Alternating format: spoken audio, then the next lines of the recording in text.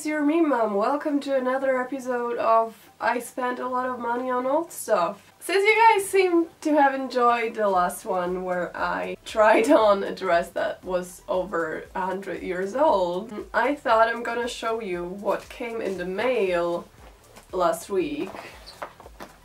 Is my address here? This baby.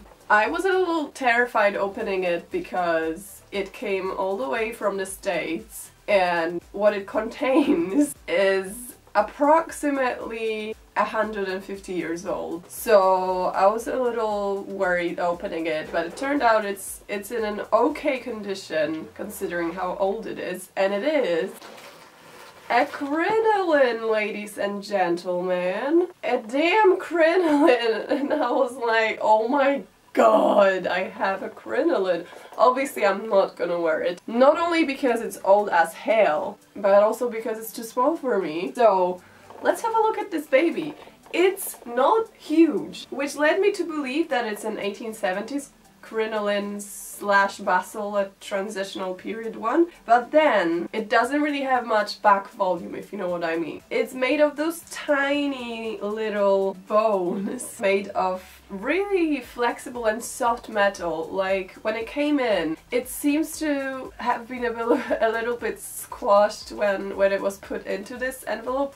The top bit was kind of like smashed. And I was like, that doesn't look good. But it turns out you can easily just sort of shape it. So when it was squeezed in, I could just, you know, do this and it would go back to its original shape. So that's really interesting. I did not expect it to be that adjustable when it comes to the shape. Like literally you could just make it like that and then just go back to this shape in a second. Also the bones are incredibly narrow. It's probably like a max of 2 millimeters wide, and that's another thing I was a bit surprised about because I did not expect it to be that tiny. The bones are covered in cloth, and like there are those kind of like cotton boning channels that I don't think they put the bones inside when they were making the crinoline. I think it came out like this already, like the boning was just already in the cloth, because you can see those little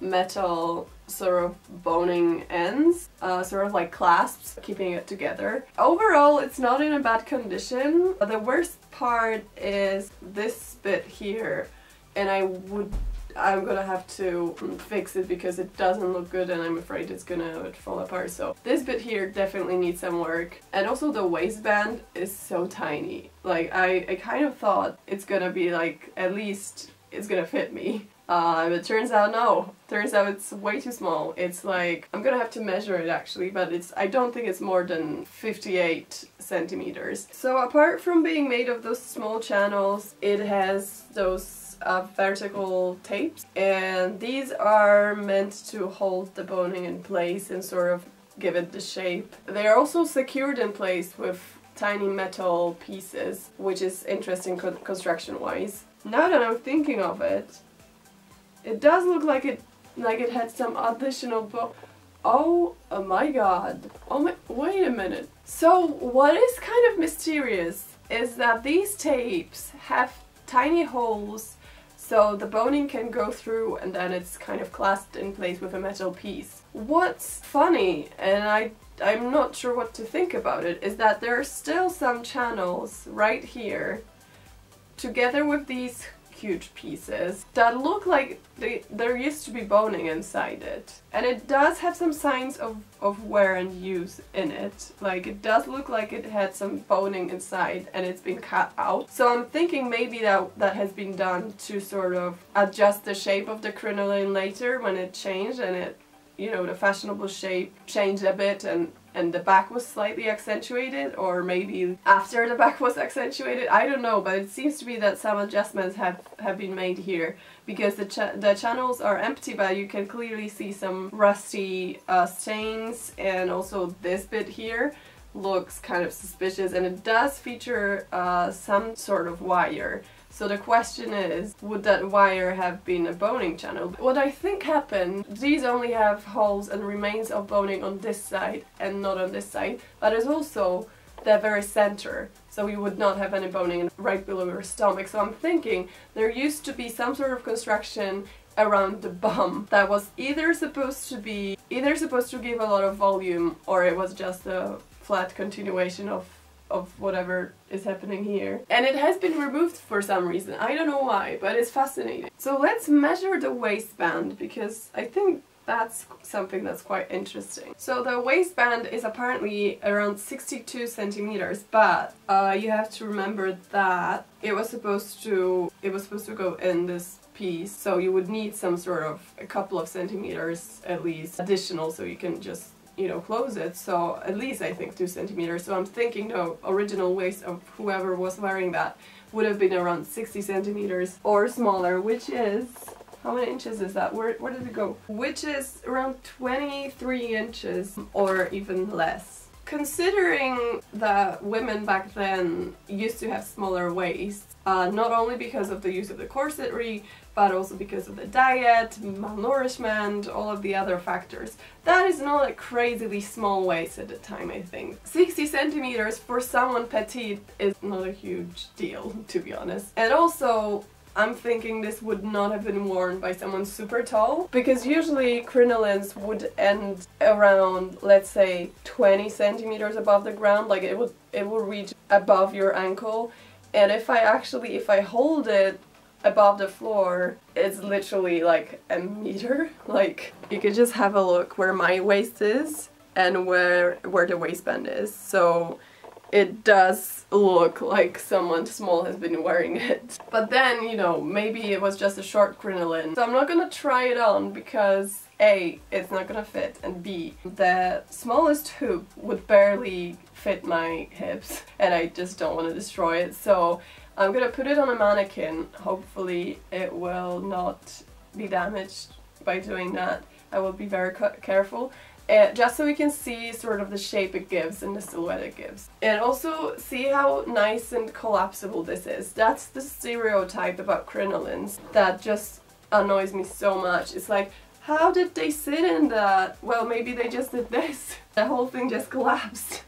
You know, it's not that difficult. It was not like something stiff that would just go like that when you sit. Because these babies were just like air, you know? And you know, going through the doors was not such a big deal because it just squeezes, you know? It's not a very stiff construction. It is adjustable, it is movable, squeezable, flexible, whatever you call it. Let's put it on a mannequin. I'm just gonna sit on the floor like a true slab because there is no other way I can show you the crinoline. So here's what it looks like. As you can see, it's not super huge. If you keep in mind that there would have been several petticoats worn over it, the shape does remind me of 1870s, at the beginning of 1870s, or maybe like the transitional period of late 1860s, because you can see that as the hoop skirt goes down, it sort of expands slightly to the very, like at the very bottom, the last 2, 3, maybe even 4 hoops. I am honestly not sure what the exact time period of this would be because, as I said before, it seems to have been adjusted slightly. I'm just gonna rotate the mannequin for you, just so we can have a better look. Oh, see how it swooshes nicely? Can you imagine it going like this when someone's walking? That's gorgeous. Also, I determined that this is the front because it has the clasp in the front closing, and also because those two tapes would not have been connected because there are no signs of any boning in between, and fronts were usually left open as it is. This is the front.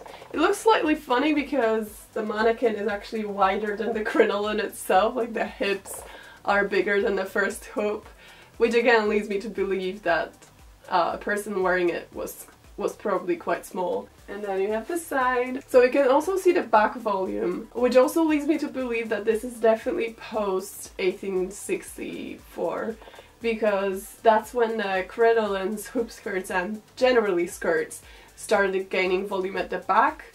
So it would start off with those trains, and generally speaking crinolines would have been longer at the back, and it will later evolve into the bustle. So this clearly looks like there's something going on at the back rather than at the front. So that's why I'm guessing it's post 1864. And again, just have a look at how collapsible this is. Oh, it looks like this toy I used to have in the 90s. Sorry about the odd background, these are my costumes. I have not murdered people and I don't keep them in my room.